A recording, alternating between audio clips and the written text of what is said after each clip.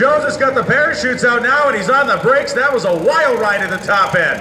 5:49.5 at 2:63 for Jones. Westerfield 5:46.0. Then he looked over, and he had company in his own lane. That was as close as you could possibly put two funny cars without having them touch. If they actually did or didn't, I can't tell you. We'll get a replay here in a second. That was wild. Jones's car was unsettled from the moment go. He was fighting it down the racetrack. It was within his grasp, so to speak, but then at the finish line, it made a violent move to the right. Let's watch this. It is going to be Westerfield. Westerfield left side of your screen, Jones on the right side. You can see the car hunting its way all the way down the racetrack. He's to the 8th mile, and now it decides, here we go, Jeff, we're headed this way. And Jeff he's got the throttle chopped. Look at how close, oh man! Westerfield's parachute almost got hung up on Jones's body.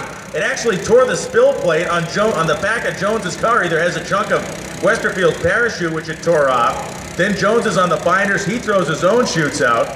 That was amazing.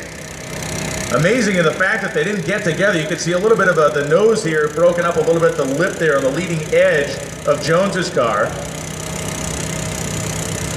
Looks like it might have knocked looks like somebody, like, you know, the nose of the thing is askew or ajar a little bit. Something happened there.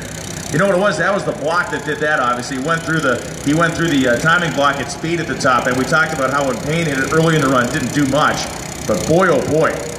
We went racking that one up again, because when you see how close these two are, literally Shane Westerfield's parachute got torn because it got pulled over the side spill plate on Jones's car. Wow. So we're going to rack the replay up again. Thanks very much to George and the guys down there in the truck. We're going to see it from the back now and again. Beginning of the run, Jones's car fighting, he's wrestling this thing down. Look at him. Car's bounced around. Meanwhile, Shane Westerfield is on a perfect run, although his hatch starts to come loose. And look at that. The parachute blossoms literally in the face of Jeff Jones.